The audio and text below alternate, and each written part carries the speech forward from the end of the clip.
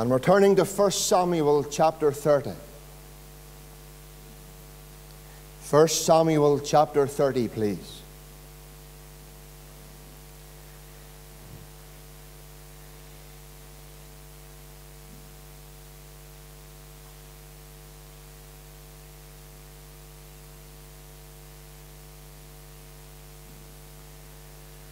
And this morning we're going to read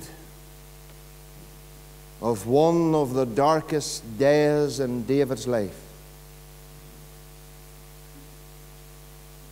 When we come to 1 Samuel chapter 30, verse 1, we read,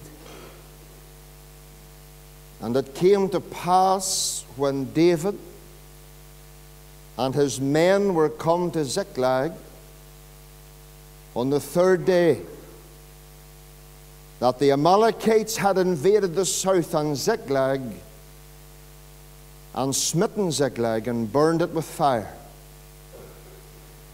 and had taken the women captives that were therein. They slew not any, either great or small, but carried them away and went on their way. So David and his men came to the city, and behold, it was burned with fire, and their wives and their sons and their daughters were taken captive. Then David and the people that were with him lifted up their voice and wept until they had no more power to weep. And David's two wives were taken captives, Ahinoam the Jerahmeelitess, and Abigail, the wife of Nabal the Carmelite. And David was greatly distressed, for the people spake of stoning him, because the soul of all the people was grieved, every man for his sons and for his daughters. But David encouraged himself in the Lord his God. And we know that the Lord will add his blessing to the reading from his own precious truth. It was in the early hours of Tuesday morning, in the wee small hours of Tuesday morning, when I was awakened out of a sound sleep. It takes a lot to waken me when I sleep, you know, for I sort of go unconscious when I sleep. Well, I was awakened out of a sound sleep on Tuesday morning, the wee hours of the morning.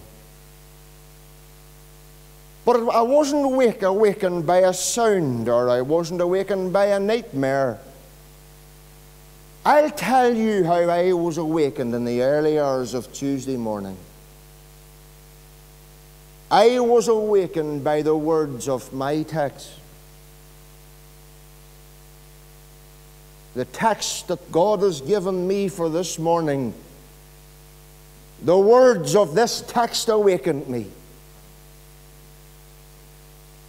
And God brought them to the forefront of my mind.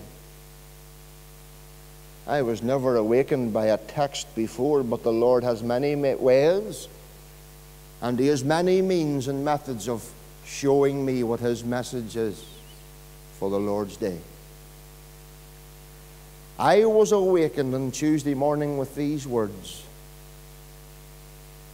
But David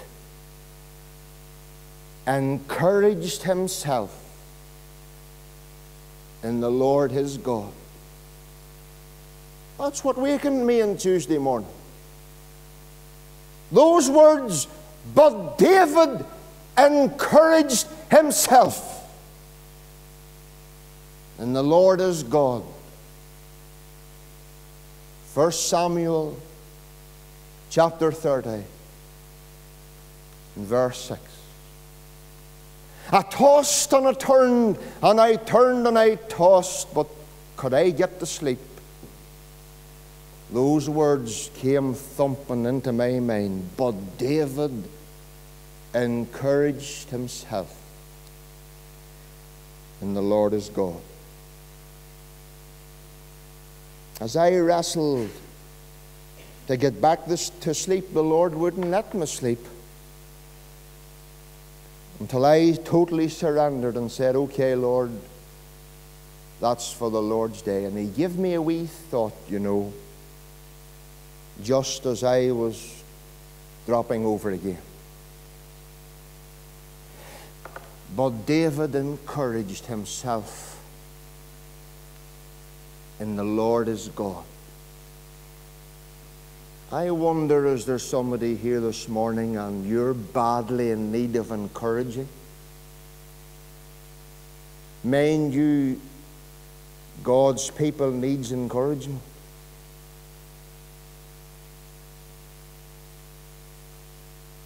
But the wee thought that the Lord gave me, just as I was slipping out again into sleep. And it's this little thought: there are few circumstances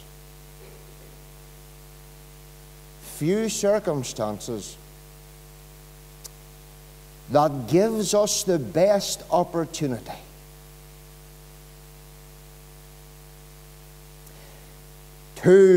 for us to exhibit and for us to prove the grace of God more so than when our backs are against the wall. Let me repeat that. There are few circumstances that gives you and I the best opportunity to exhibit and to prove the grace of God in our lives more so than when our backs are against the wall. It's when our backs are against the wall, child of God, and there's no way out, and there seems to be nowhere to turn. I can tell you now, those are the times when we can really prove the grace of God in our lives. As I have already said, as I introduced the reading this morning, David comes here in 1 Samuel 30, in what I would describe as one of the darkest days in our lives. Christians can have dark days, God's people can meet dark days. It says in verse 6 at the opening, and it says there in verse 6, and David was greatly distressed. God's people can get greatly distressed. God's people can get down. God's people can get discouraged. And here in 1 Samuel 30 this morning, David's back is against the wall. But remember this, because I believe David remembered it, and I'll tell you what it is. When everything is against you and everyone else is against you, you remember this: there's always God to turn to. When everyone turns against you and everyone turns against you, you remember this, because David must have remembered it. There's always the Lord to turn to. There's always the Lord. You see, David's back is against the wall, and God wants to show us this morning through this message and through David's experience how one can encourage oneself in such dark times. That's the title of the message that I've given to God's message this morning. How one should encourage oneself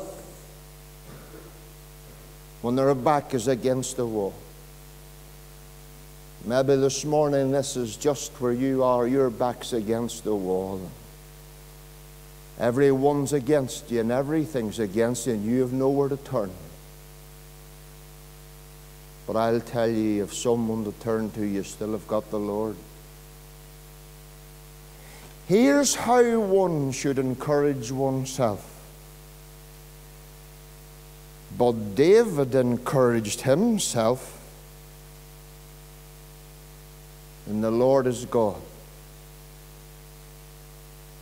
David hadn't a clergyman. David hadn't a pastor.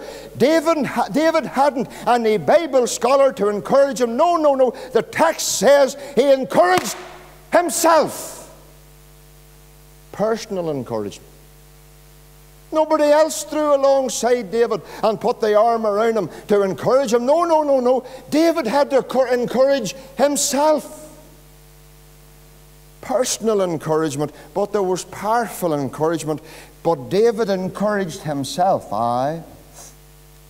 in the Lord, his God. When your back is against the wall, child of God, your heart is touched, you know. And first of all, as I think of this text, I'm watching David, and I'm watching his heart as he encourages himself in the Lord his God. As I watch David here in 1 Samuel 30 and verse 6, notice first of all that David encouraged himself in the Lord under a heavy heart. And it says, and David was greatly distressed. You can almost feel the weight on his heart. You can almost feel the heaviness upon his heart. And when you look upon that verse 6 this morning, you can see the reason why his heart was heavy. Nothing gives you more of a heavy heart when people turn against you.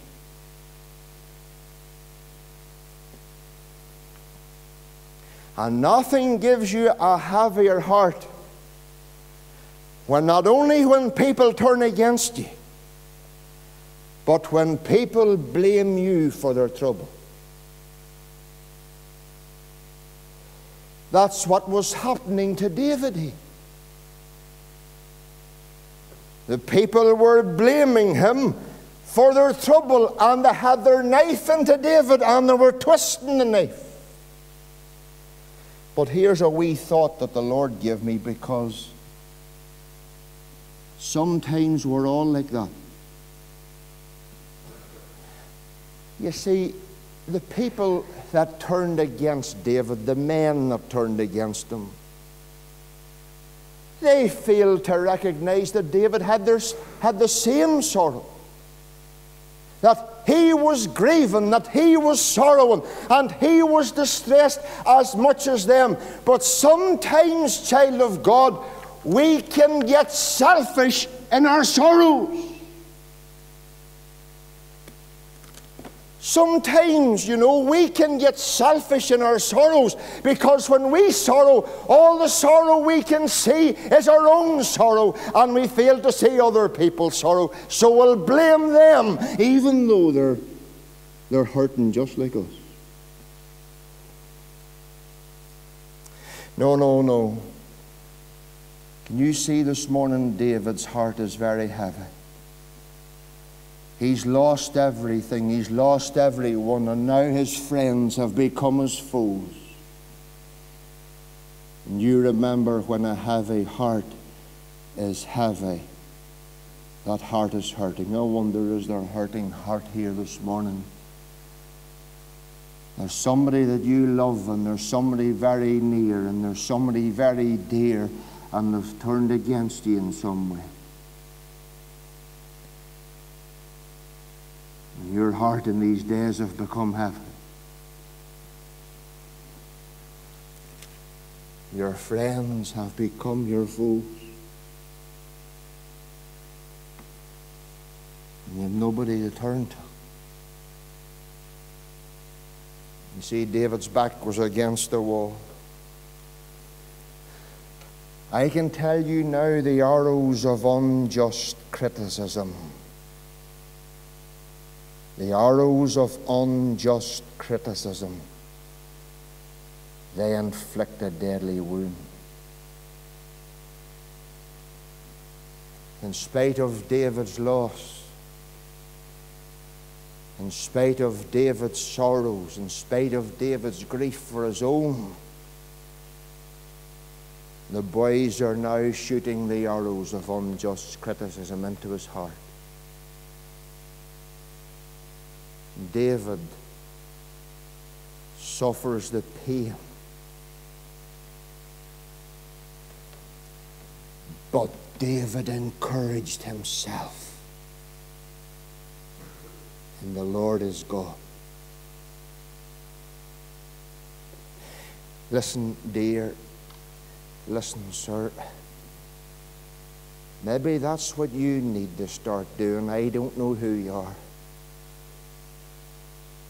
You've been down long enough. You've been distressed long enough.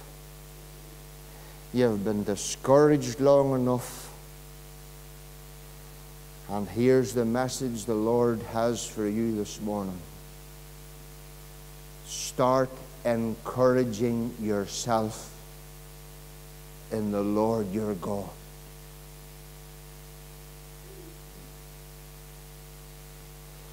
Don't stay down.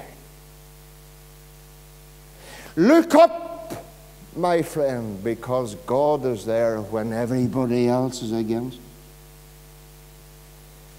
I remember a police detective going to a murder scene. There was 4 army men blew up in a landmine between Bamburgh and Armagh. He was sent to the scene. He followed the command wire as to where the detonation point was on the hillside. This detective constable is a sound Christian man. He's off the force now. But in the midst of mayhem and death and,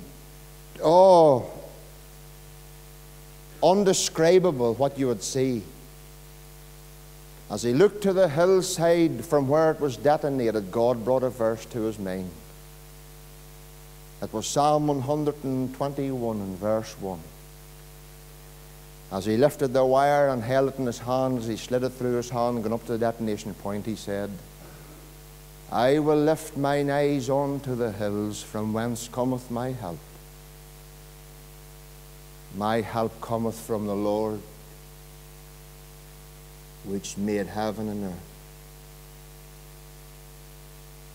You see, David was in the darkest moments of his life, but he learned a very important lesson, child of God.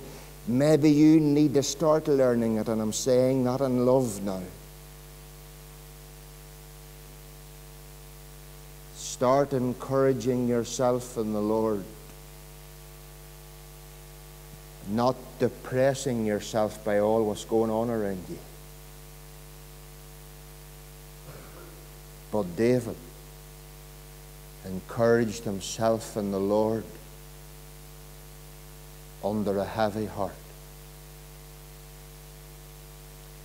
And as I watched David in my mind's eye that day, you know, David only didn't encourage his heart in the Lord his God under a heavy heart. I watched him, and I learned another lesson. If we're going to encourage ourselves in the Lord our God under a heavy heart, then we must do it under a humble heart. You need to have a humble heart if you're going to encourage yourself in the Lord your God. If you notice verse 6 very, very, very clearly, you'll see that these boys were all against him. But this is how David encouraged himself in the Lord. He encouraged himself in the Lord, and he turned a deaf ear as to what these boys were saying. And he turned a blind eye as to what they were planning. You see, child of God, what's wrong with a whole lot of us is this. We're so much taken up with what's going around us, and looking up at the one who's for us. I don't know this morning, I wonder, has family and friends turned against you? Maybe a work colleague. I mean, your work colleagues can turn against you. You take this from me and take it as through personal experience. When that happens, you just encourage yourself in the Lord. But you notice this about David now. Even though his friends and the men were scheming to stone him, and they were falsely criticizing him, you notice this, David kept a humble heart, for he never answered them a word. He didn't speak unkind to them. You see, child of God, here's something about a critic. Here's something about a boy that talks about you. A critic is always taken up with himself, filled with pride, a know-it-all. But here's what I have learned, and here's what happens. Do you see criticism? Do you see critics? Critics injure themselves more by their criticism than they do whom they criticize. Critics injure themselves more by their criticism by those who they criticize.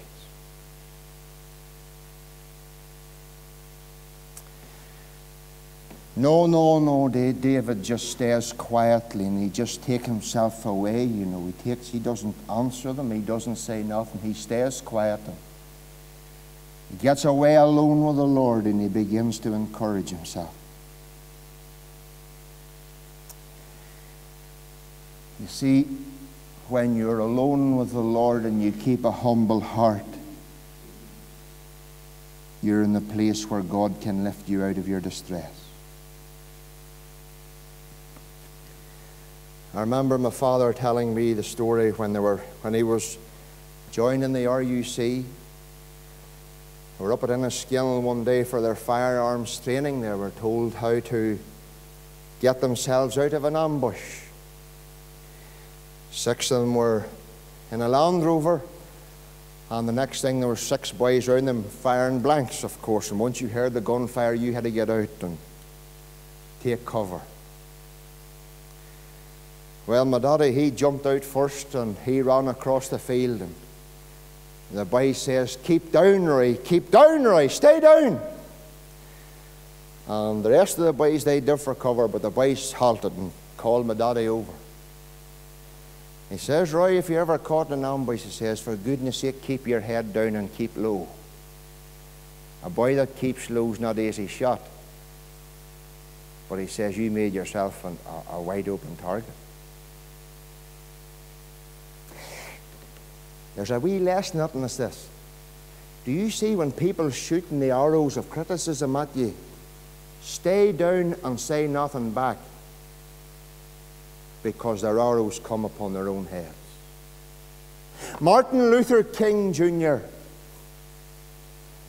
3 months before he was assassinated, had a meeting with those who he was associated with, and at that meeting many of the Negro friends, they were against King because King wanted to go the peaceful way. It's not working, said the people, and they all turned against Martin Luther King Jr., his own people. But this was King's answer. Love is the only force that can turn an enemy into a friend.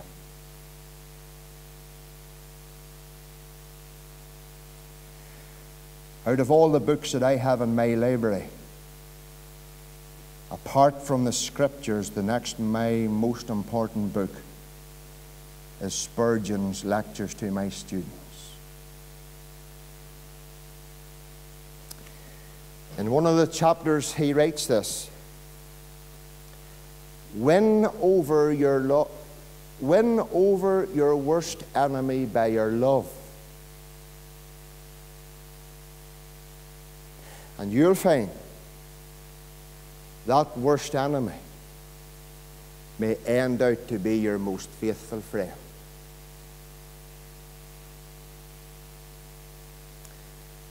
Martin Luther King went to bed that night with a heavy heart. He wrote in his journal that evening, "The ultimate measure of a man is not where he stands in moments of convenience, but where he stands at the time of challenge and controversy, even if he stands alone." He made his way over to the old record player. There was no CDs in those days. It was the old 33s. Flickered through a few LPs. And he came, Martin Luther King, he came to an LP recorded by, it was a recording done by the Statesmen Quartet. Greatly burdened by the night's meeting. When he felt everyone was against him, he fingered down the tracks until he came to one that was entitled, "Where No One Stands Alone." It was written by a man called Mosey Lister, and he played it before he went to bed. The song says, "Hold my hand all the way, every hour, every day, from here to the great unknown. Take my hand, let me stand where no one stands alone." And the Lord gave him a verse as he got into bed. When he was reviled, he threatened not.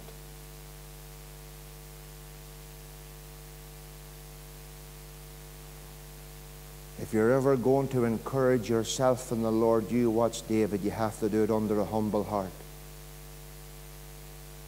Let the Lord deal with it. We all too many times likes to take things into our own hands. But finally and thirdly, I'm going to finish, because here's the other kind of a heart that David encouraged himself in. But David encouraged himself in the Lord his God under a hopeful heart.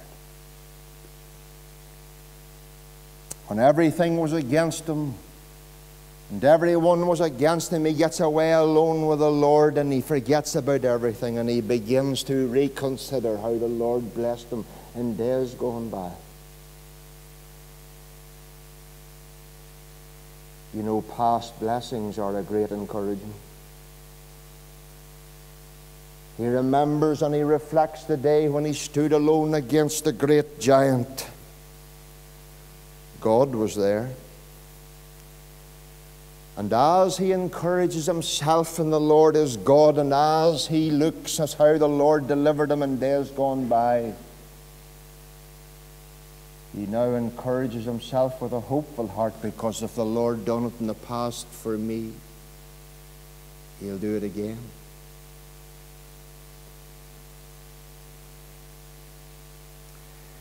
Oh no, friends, this morning, listen. When David's back was against the wall, he had to learn this lesson. And listen, love, you need to start learning this lesson. And I need to start learning it, never mind you. how one should encourage oneself is by encouraging ourselves in the Lord our God.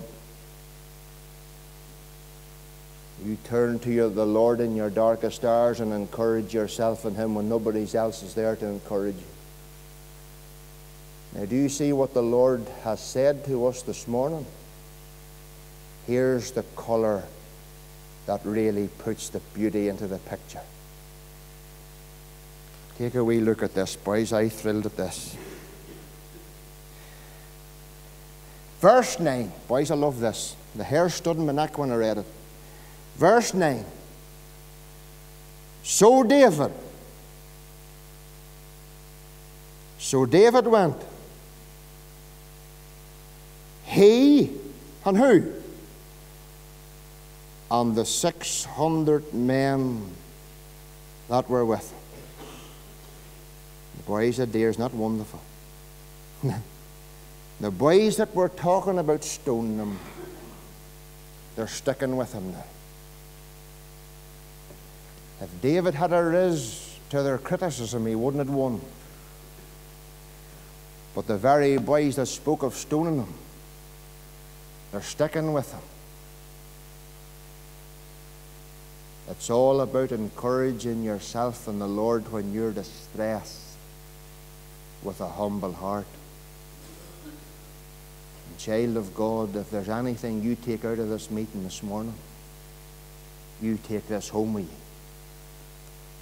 I have to encourage myself in the Lord. I can encourage myself in the Lord my God. But you can only do it under a very humble heart. You see, child of God, this morning, David's dark day became a delightful day because he learned the one lesson properly: how to encourage himself in the Lord his God.